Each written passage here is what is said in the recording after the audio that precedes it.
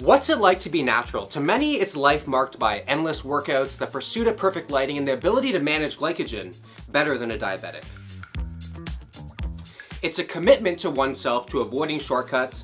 It's not an easy road to take. Today I'm going to show you what it's like to be a natural. A natty's daily struggle starts without delay, waking up still sore from your past 3 workouts, noodle-like arms wrapped around your significant other who somehow doesn't mind you having the smaller chest. You finally see yourself in the mirror, yesterday was a low-carb day, and you managed to look like you traveled back in time to the first day of puberty. It's like anabolic Groundhog Day, waking up to the same results in the mirror, no matter how many days go by.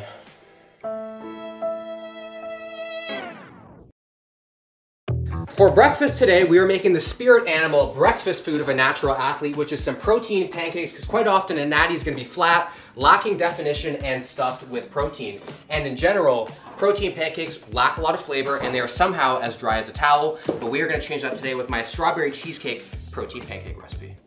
As always, we're going to start dry, and then things are going to get wet. So we have 1/3 of a cup of some oatmeal, 1 tablespoon of some coconut flour into our high performance blender. Next, you're gonna go in 1 scoop of vanilla protein. You can use code TENNY to save you 10% off all BPM products. Link is in the description. So 1 scoop, which is 36 grams. And then what is gonna add that cheesecake-like flavor is this sugar-free, fat-free pudding mix cheesecake flavor. We are going in with the entire container, which is only 100 calories and adds a lot of flavor.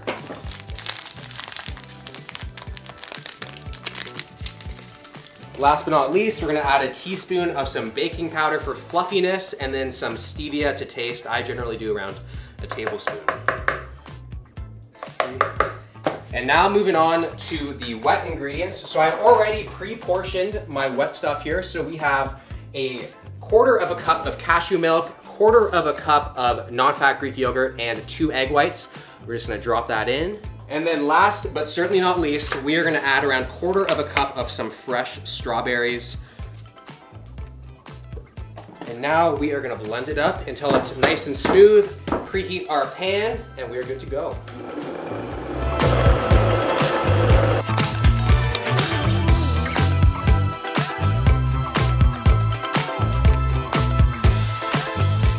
A little burnt, but it's okay, the flavor is gonna be there. Not my day.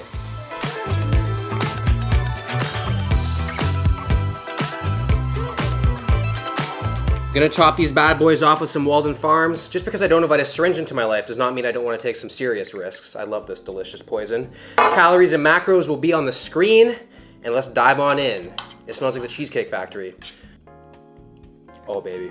It tastes like IHOP with morals. You have the fun, you have the flavor of IHOP, but then it's doing something good for you at the same time with the protein.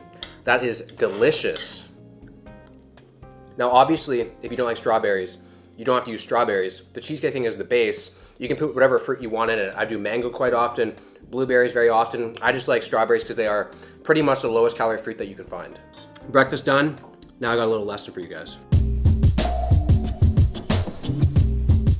I'm gonna show you all a quick little lesson using this diagram right here, which looks to be an anti-vax Ponzi scheme. Like the pages of Playboy, not all naturals are created equal. Some will appreciate the sizes in which you're capable of naturally, while others will pursue augmentation for a more cover-worthy presence. So using this pyramid right here, I'm gonna outline for you the 3 tiers of a natural bodybuilder.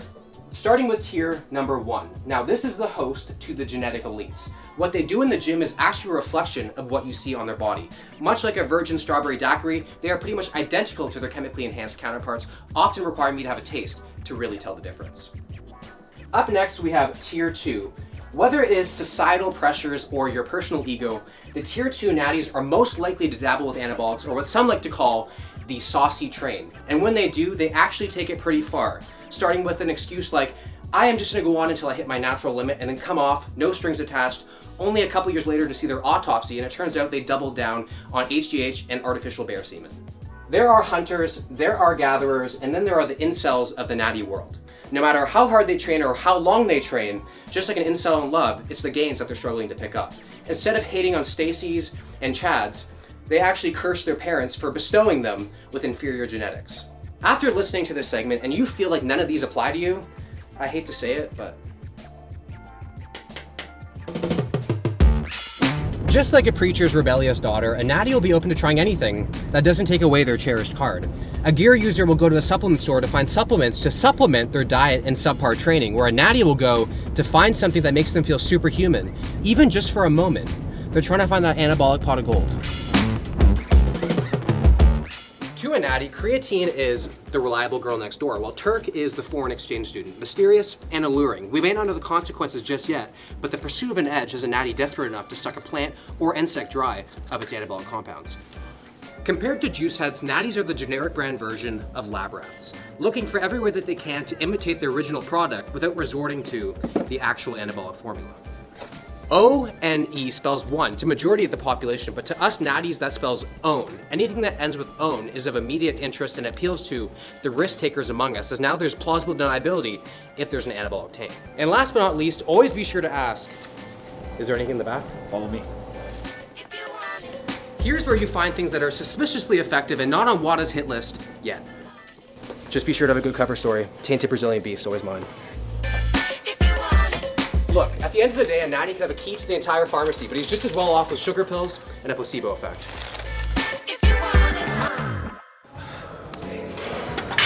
For today's workout, we're gonna be doing something from my new size and strength program that I just created last night. Natties are notorious program hoppers, showing the loyalty of a feral cat. Because what happens is, we get impatient. We are just as impatient as gear users. The only thing is, we actually have to wait. After the noob gains, things are very, very slow. The only time you're gonna see progress in 30 seconds is in the gym parking lot. So the first thing we're gonna start with, 3 sets of 10, bench press.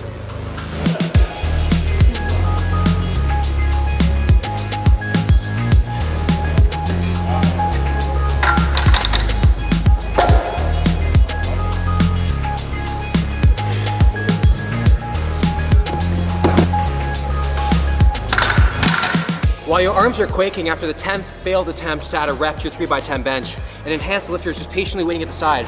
There's no rush on a PR, is practically guaranteed.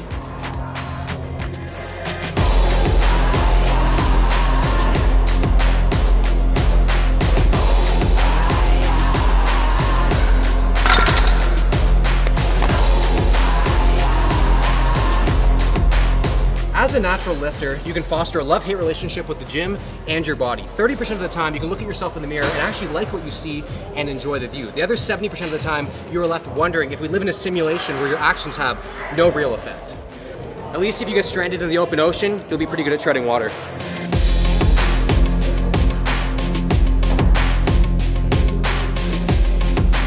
As a natural lifter, you have to take pride in the small victories in the gym, like adding 0.1 of an inch to your biceps within a year. It doesn't seem like a lot, but at least you don't have to worry about your enhanced counterparts outgrowing you in one specific area.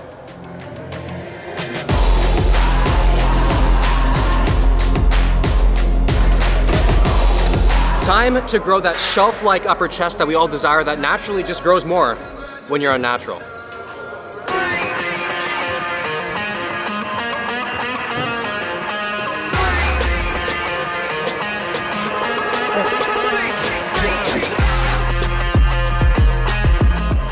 The last exercise we are going to do is a chest-supported machine row. So the entire workout, we only have 6 working sets per muscle group, because as a natural, you have to prioritize your volume and recovery, because that is the make or break difference from you looking like Christian Bale in Batman versus Christian Bale in The Machinist. A big workout for a natty is like going 12 rounds with Mike Tyson, and not the fun kind.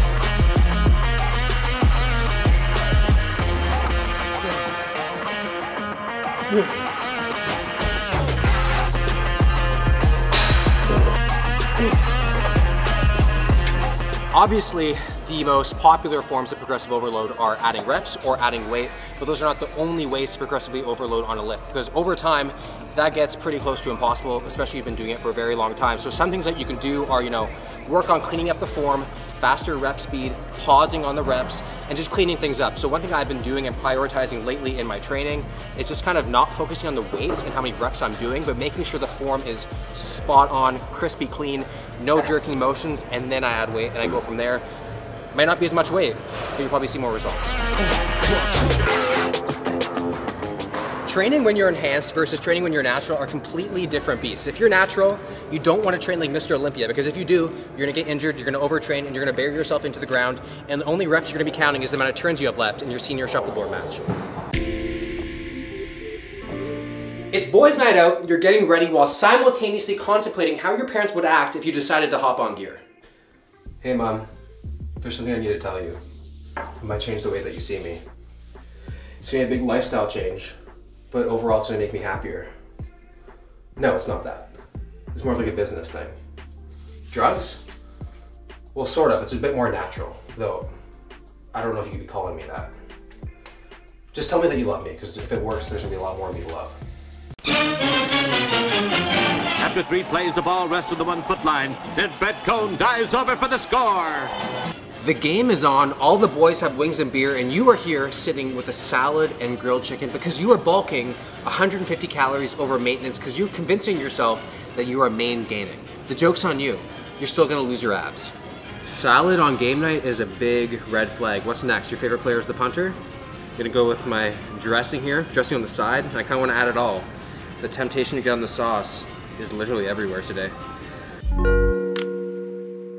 So what is my opinion on steroids? I'm not saying that you should do it. I'm not saying that you shouldn't do it. I'm just saying that if you're gonna do it, make sure you know why you're doing it. And I'm gonna be speaking for a lot of people, not everybody, but what's important to you right now is not gonna be important to you in like 5 years. That is why there's so many people getting tattoo removal because they think it's cool when they're younger, and then they get older, they're like, why the hell did I do this?